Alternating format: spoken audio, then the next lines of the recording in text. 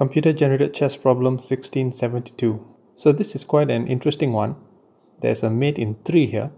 Can you spot it? It's rather obvious that white is going to win, but black has a rook, even though it's in a position to be captured by the pawn on b7. Maybe the pawn isn't required at all. You might be surprised at the solution.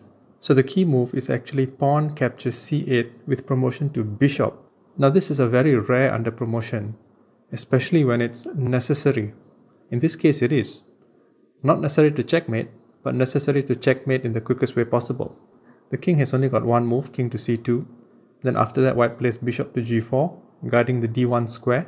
And then if king to b1, bishop to f5, mate. And if king to d2, queen to c3, mate. Now it should be clear why white cannot promote to a queen or even a rook, because then black is stalemated. What about promoting to a knight? Yes, white can still win in 4 moves instead of 3. For example, king to c2, queen to a2 check, king to c1, king to c3, king to d1, and queen to d2 mate. But the interesting thing about promoting to a knight is that the knight is completely unnecessary, except to avoid stalemating the king. Whereas if you promote to a bishop, the bishop is of practical use in the shortest mate. So king to c2, the bishop has to move to g4. It serves a purpose, as I explained earlier. So I hope you enjoyed this one. Until next time.